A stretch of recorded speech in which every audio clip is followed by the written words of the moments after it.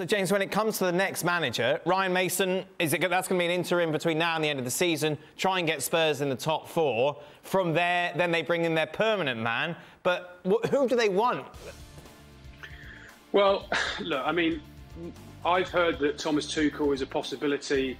Mauricio Pochettino, a lot of the fans would like to see that.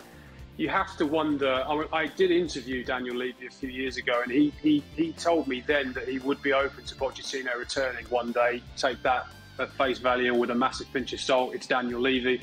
I just don't think enough has changed at the club to really warrant going back to Pochettino. All the frustrations he had in 2019 largely will still be there. On the flip side, he might be the one manager who could convince Harry Kane to stay and maybe sign a new contract if the Manchester United interest materialises.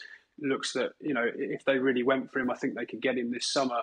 But look, I don't think that you only need to look at the mess they went through in appointing Antonio Conte. They ended up with Nuno Espirito Santo when they went through so many other managers. He was about the fifth or sixth choice for that job. You think about Gennaro Gattuso, they were very close to appointing him. There was a fan backlash. They decided to go somewhere else. There were so many other managers in that cycle then that I don't think they know who they want.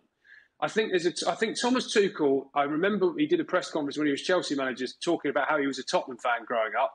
He loved the Premier League. I think he would take that job if he was offered it. I suppose you could think about other things like Conte's 3-4-3 system. To some extent, they've built a squad around that. Tuchel liked to play with three at the back primarily, so there's a kind of a logical fit there. He's good with the media. I could see Thomas Tuchel maybe working for them. He's a big enough name that, with Champions League pedigree, that Spurs would feel like they're getting a top manager. But any manager walking into that club now has got to ask themselves the question: well, if they're not going to back Antonio Conte, are they going to back me?